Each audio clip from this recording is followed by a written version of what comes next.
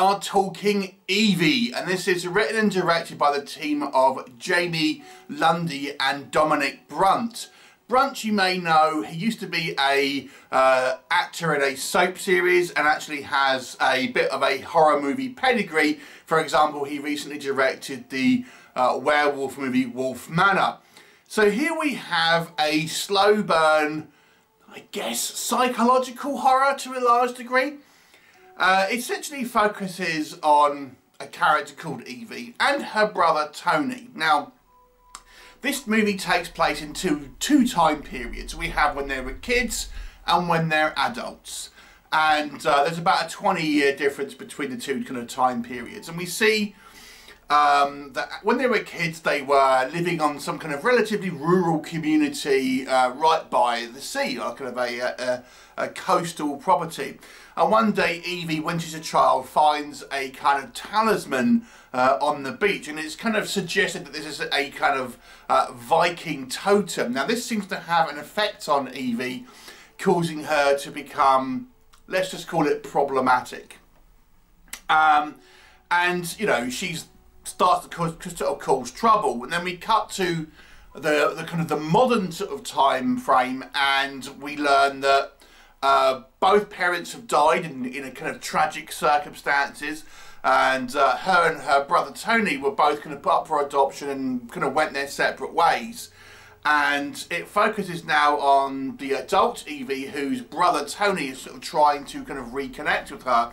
So it's that kind of first kind of meeting after all these kind of years apart. And as the kind of the movie goes on, we see that that Evie's still wearing this kind of pendant, and both kind of her and Tony have had a very, very troubled life in kind of different ways, one way or another.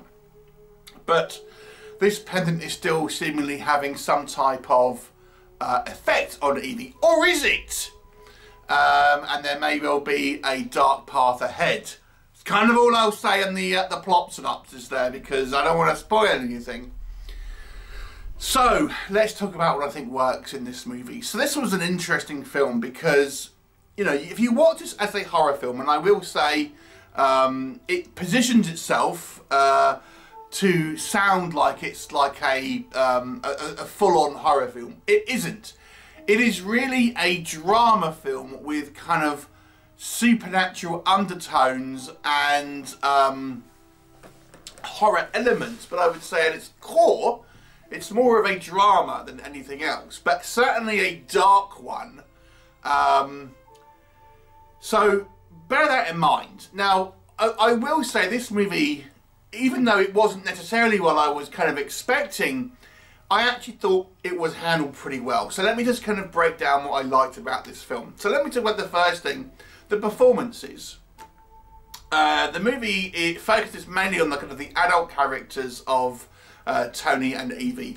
And I've got to say, but I think both actors did a really fantastic job.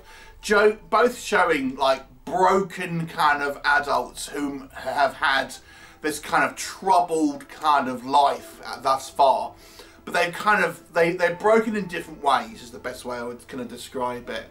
And I gotta say, I thought it was some powerful performances from both kind of actors here, really quite haunting at times. So I think they did a great job of portraying this kind of deep-seated hurt and kind of like anguish that they're both kind of feeling. And I also have to say the movie has some sort of commentary really on, you know, life without parents ultimately. So what effect can growing up with that kind of, without that kind of family unit potentially have on children? Now this is taken to somewhat of an extreme in this movie, but you know, it's a good example of how a family unit can break down and the effects of, you know, a broken kind of family unit could have on the children, which I thought was kind of fascinating.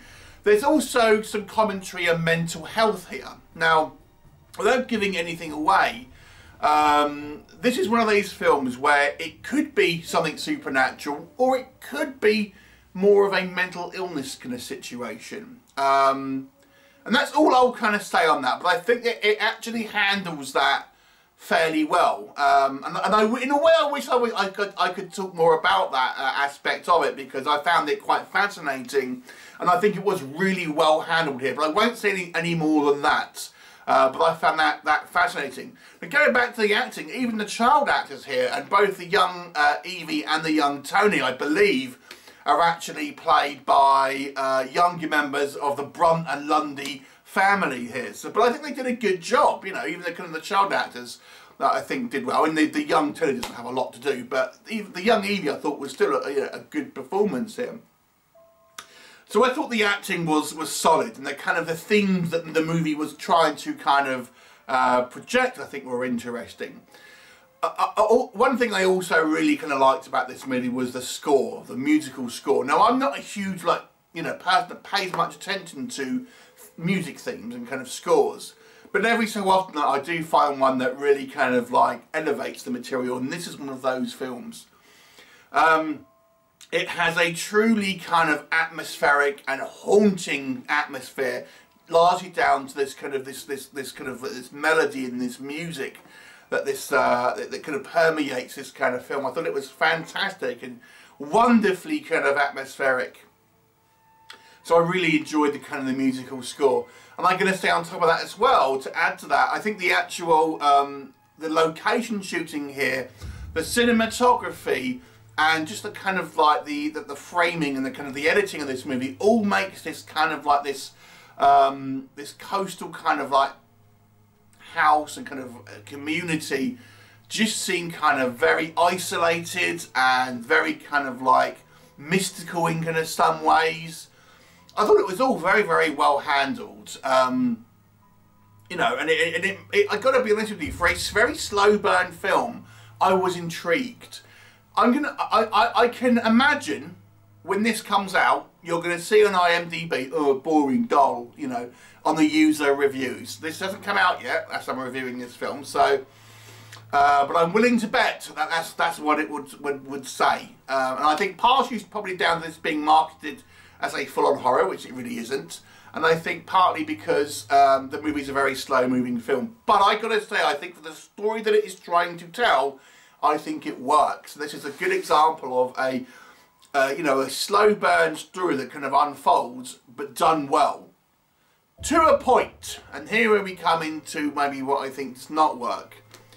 Now, because I've seen this movie quite long before its release, I'm not going to go into too much detail here, but I have to say the finale for me was disappointing on two levels, because we have the main storyline is our adults, Tony and Evie as adults, but we get kind of flashbacks here and there with them as children as well. So we have the conclusion of both the child storyline and the adult storyline happening late in the third act. And I think they both weren't particularly well handled. I think this movie was very well handled up until these points. So the child, without giving anything away, the kind of younger storyline to me was it just seems silly and implausible. Purely for, without spoiling, physics, biology, strength, I just think it was come on. That doesn't seem plausible to me. Again, that's all I'm saying on that. And then we have our adult storyline, and it was a little bit kind of there's too many, if you are to believe what you see, there'd be too many kind of questions at the end of it, I would suggest. And, you know, it's deliberately ambiguous, I would say, in regards to the cause. Again, it's difficult without kind of really spoiling anything here. I've kind of suggested to you two options, and it might be earlier in the review, so, you know, that's all I'm kind of saying on it. But I've got to say it was a little bit too kind of quickly kind of put together, and I don't feel it really kind of made huge amounts of sense without kind of, I think it needed to seed a little earlier with here. And the only other thing I would say is the movie is a slow burn, and I do feel that this isn't going to be a movie for people who want more of a visceral horror experience, who want more of a kind of a truly horrifying movie or scary film. It's not those things. It is a dark atmospheric drama with kind of horror elements, and I just feel people might find it a little dull at times. I didn't. I actually thought it was an intriguing storyline, but I can understand if maybe people were expecting a kind of you know, a horror movie, you know, kind of thing, and then they got more of a drama. That being said, I mean, I really enjoyed this movie until the end, where I think it dropped the ball. So I'm actually going to give this one a 7 out of 10, because I think the vast majority of this film works very well. It just ended on a poor note, which is a kind of a shame. But that's really the only negatives I've got to say for this one. I think it was a strong movie overall. It's just a shame it didn't quite stick landing for me. But yeah, I would, if you like slow burns, psychological, kind of more dramatic movies, which with horror, you know, sort of tinges. I mean, like I said, I've seen the one of the posters for it, that I suspect there'd be more by the time it comes out. I don't think going into it expecting a movie like that, you're going to be disappointed. But as it stands as a kind of dramatic horror movie, I thought it was strong until we got to the kind of the finale. So for me, 7 out of 10. Have you seen it? What did you think of it? Please do leave me a comment, and I'll look forward to seeing you next time. Bye for now.